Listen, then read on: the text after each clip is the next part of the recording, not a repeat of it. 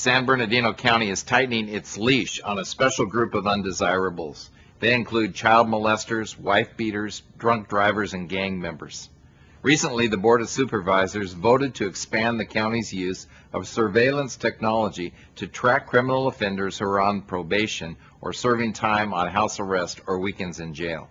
Some of the technology includes global positioning satellite surveillance, GPS, home-based electronic monitoring, and alcohol monitoring. Primary users of the technology will be the County Probation Department and the Sheriff's Department. And at a time when taxpayers are taking a beating, this program is expected to pay its own way by requiring the offenders to pay for the equipment that tracks them. They either agree to that or they face jail time. Taxpayers get another break out of the deal.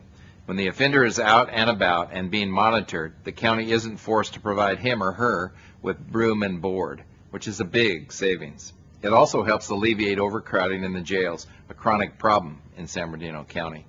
GPS satellite tracking has been in use in the county for 4 years, but the alcohol monitoring is new, and the Sheriff's Department is a new addition to the home-based electronic monitoring system.